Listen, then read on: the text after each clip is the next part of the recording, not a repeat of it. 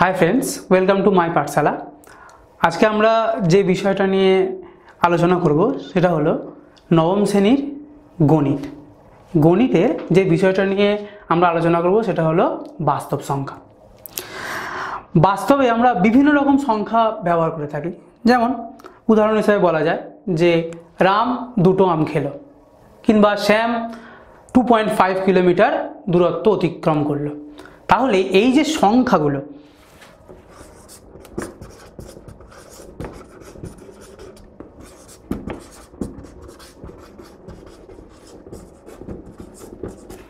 এই যে সংখ্যাগুলো যে দুটি আম বা 2.5 কিলোমিটার দূরত্ব, এগুলো নির্দিষ্ট একটা নাম থাকা উচিত। তাহলে এই সংখ্যাগুলোর নির্দিষ্ট নাম একটা আমাদের খুঁজে বার করতে হবে। সেই সংখ্যার নামটা কি হতে পারে? যেহেতু এই সংখ্যাগুলোকে আমরা বাস্তবে ব্যবহার করছি, তাই সবথেকে যুক্তিসঙ্গত একটা নাম হতে পারে যে এটা একটা বাস্তব সংখ্যা। তাহলে আমাদের আজ পাঠ্য বিষয় সেটাই, যে আজকে বাস্তব সংখ্যা। বাস্তব সংখ্যা কোন সংখ্যা? যে সংখ্যাগুলোকে আমরা সাধারণত বাস্তবে ব্যবহার করে থাকি। যেমন 2, 2.5,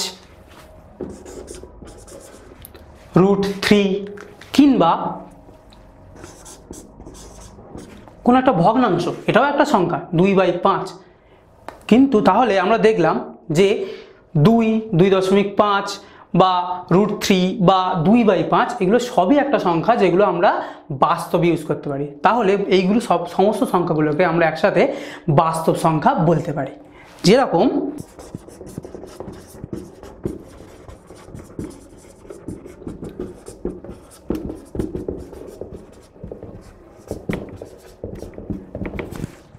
তাহলে এই সমস্ত সংখ্যাগুলো আমাদের বাস্তব সংখ্যা।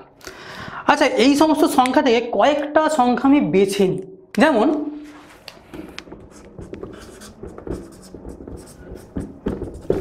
এই সমস্ত সংখ্যা, এগুলো আমাদের খুব জানা পরিচিত সংখ্যা, যেগুলো আমরা সবসময় ইউজ করে থাকি।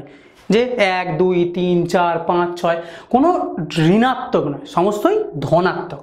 তাহলে এই সমস্ত সংখ্যার একটা যদি আমি গ্রুপ তৈরি করি, যাকে আমরা বলতে পারি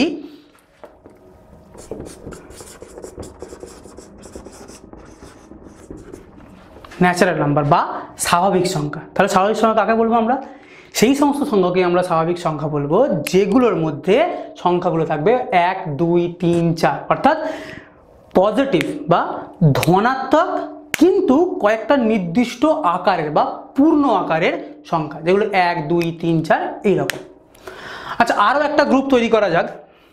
যে তাহলে আরও একটা আমি গ্রুপ করলাম, যেটায় রইল কি শুধু 0 এবং সমস্ত ন্যাচারাল নাম্বার বা সমস্ত স্বাভাবিক সংখ্যা।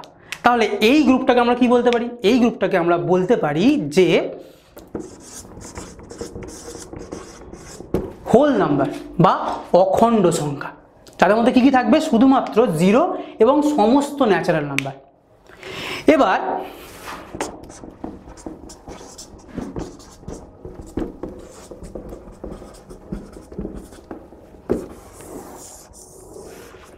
এইভাবে যদি একটা সংখ্যাকে আমি গ্রুপ করে থাকি, যে যেখানে মাইনাসও থাকবে, 0ও থাকবে এবং প্লাসও থাকবে, কিন্তু প্রত্যেকটা সমস্ত একটা করে পূর্ণ সংখ্যা, তাহলে এই গ্রুপটাকে আমরা কি বলতে পারি? এই গ্রুপটাকে আমরা বলতে পারি পূর্ণ সংখ্যা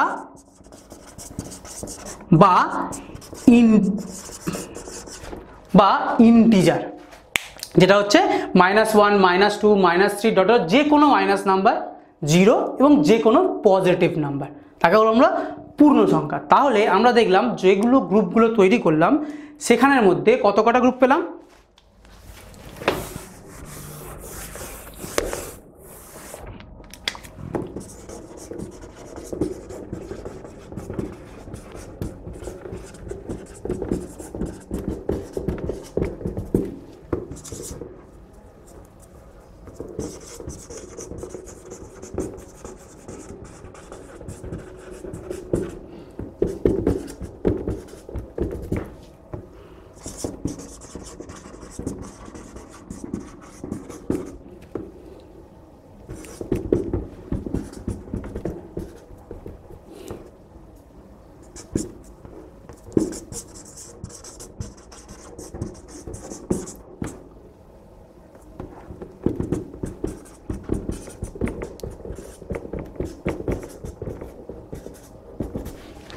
তাহলে এই সমস্ত আমরা গ্রুপগুলো পেলাম, যেখানে বাস্তব সংখ্যা মানে সমস্ত বাস্তবে যে ব্যবহৃত সংখ্যা সেগুলো বাস্তব সংখ্যা, স্বাভাবিক সংখ্যা মানে 1 থেকে শুরু করে যে কোনো পজিটিভ কিন্তু পূর্ণ সংখ্যা, তারপর অখণ্ড সংখ্যা মানে শূন্য এবং সমস্ত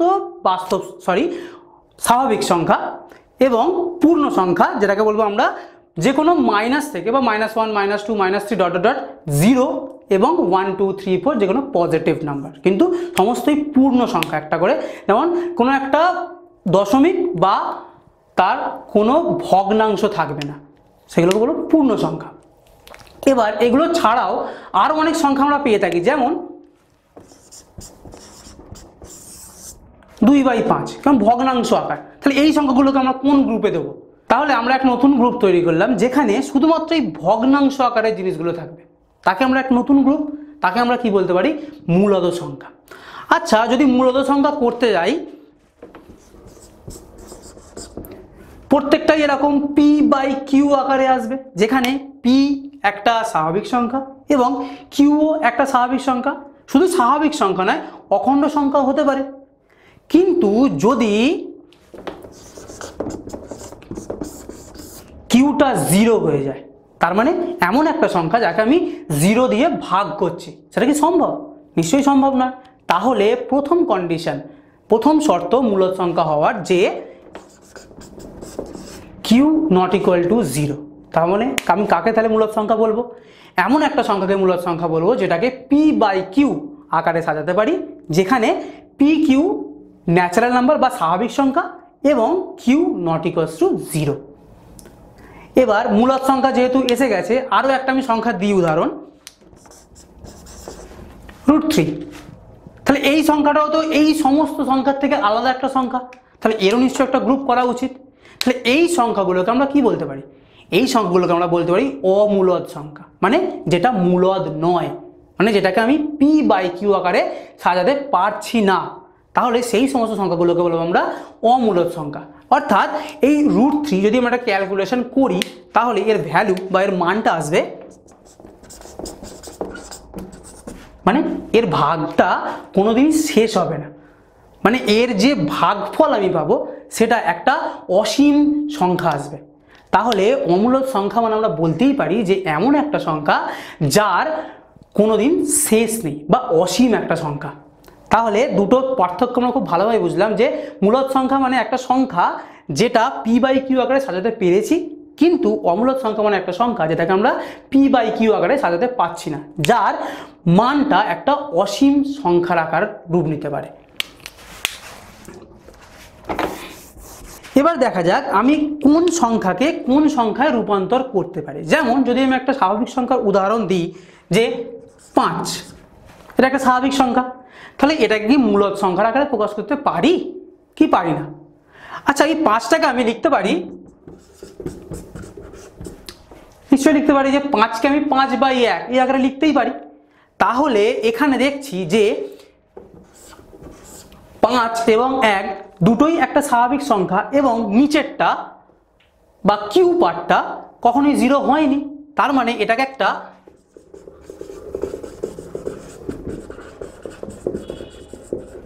মূলদ সংখ্যা বলতেই পারি। তার মানে এখান থেকে বলতে পারি যে যে কোনো স্বাভাবিক সংখ্যাকে আমি মূলদ সংখ্যার আকারে প্রকাশ করতে পারি। কিন্তু যে কোনো মূলদ সংখ্যাকে স্বাভাবিক সংখ্যার আকারে প্রকাশ করতে পারি? সাধারণ কোশ্চেন আসতেই পারে যে যে কোনো স্বাভাবিক সংখ্যাকে আমি কি মূলদ সংখ্যার আকারে প্রকাশ করতে পারি? দেখা যাক, 2/5 এটা একটা মূলদ সংখ্যা, কিন্তু এটাকে আমি কি স্বাভাবিক সংখ্যার আকারে প্রকাশ করতে পারি? যদি ভাগ করি,